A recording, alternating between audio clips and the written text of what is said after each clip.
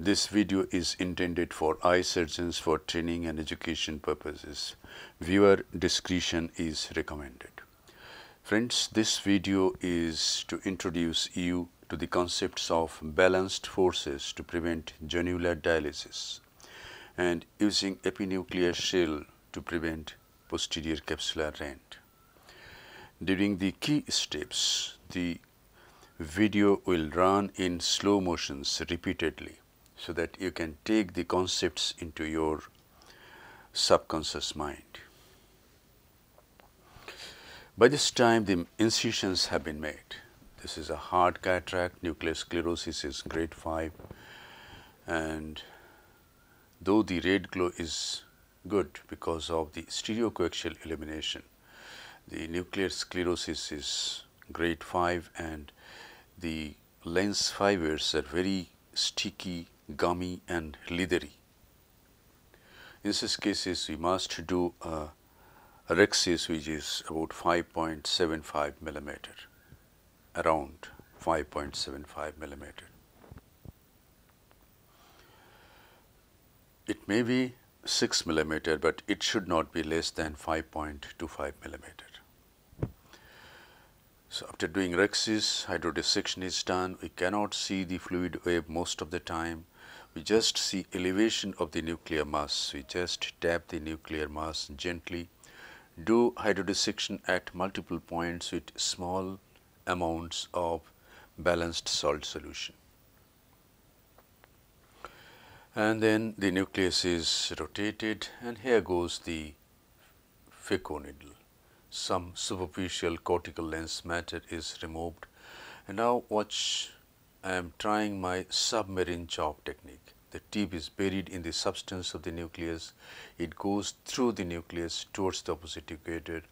As it reaches near the opposite equator, I try to crack the lens. But in this case, the fibers are so leathery, I could not get a nice crack. I hold it again and I get a partial crack. From periphery, it comes to about 30% towards the center. I go to the other side, sculpt, go to deeper plane and get another crack on the opposite side. And the leathery band is, it is binding the two heminuclei, and this is balanced force concept. Let us see this again. Go to the other side, go to deeper plane, try to separate this. Sculpt, make the plate thinner, and now as you apply opposite forces, these opposite forces should be almost equal so that you prevent genular dialysis. If one force is more and other force is less, then there is more chance of genular dialysis. This is the concept of balanced forces to prevent genular dialysis. And now we divide the nucleus into pieces, divide the heminucleus into pieces, and now we will see the concept of contact lens, that is using the epinuclear shell as contact lens to prevent PCR. See, this leathery nucleus can be peeled off and the epinuclear shell is there. I don't try to remove this epinuclear shell. Let it occupy some space in the antechamber. Here I am peeling off the epinuclear shell,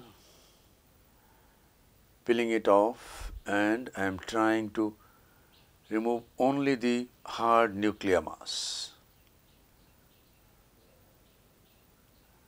And sometimes this epinuclear shell runs here and there, and this is the last part is very important. Peel off the epinuclear shell nicely, and as you emulsify the last nuclear piece, this epinuclear shell should sit on the posterior capsule as a guard, as a barrier, so that if you hold it, you will hold the epinucleus and not the PC. Thus, you protect the posterior capsule very nicely. See this again. Take it into your subconscious mind. Peel it off. emulsify the hard nucleus. Let there be a gap between the nucleus and the epinucleus. No? A gap that is filled up by fluid, by BSS. Use very controlled amount of energy at this time. Press the foot switch in such a way that you get as much energy as it is necessary. If you need 80% energy, your press should be like that. If you need only 20% energy, your press should be like that. Train your foot like this and use this contact lens concept in hard nucleus, and your PCR, posterior capsular rate, will be negligible. You will not remember when you did your last PCR. So, friends, take these concepts of balanced forces to prevent zonular dialysis and this epinuclear shell using as a contact lens to prevent posterior capsular rent. And rest of the surgery is routine.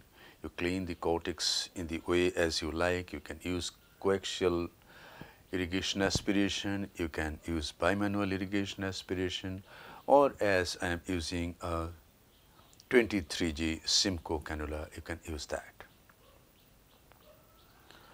And now we have to implant an intraocular lens. The intraocular lens in this case is a single piece monofocal lens. Most of these patients in my place, they come from a poor socio-economical background and they cannot afford a premium lens. So, most of the time we have to implant a hydrophobic monofocal intraocular lens. And these hydrophobic lenses are good in the sense that the PCO rate is less, posterior capsular opacification rate is much less than the PCO that is produced in hydrophilic lenses.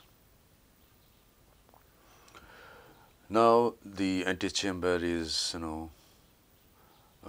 to be lavaged after closing the side port, and a final lavage is very important after hydration of the side port, because when you hydrate the side ports, corneal stroma at the side port, some particles go inside.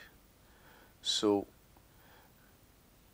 I do a final lavage and I suggest that it should be done and leave pure balanced salt solution at the end. And you can inject very carefully, you can inject moxifloxacin as the last step, or even you can just apply moxifloxacin over the cornea. Thank you very much for your attention. Hope this video will help you in developing your surgical skills, and it will influence you to take these concepts of balanced forces and contact lens.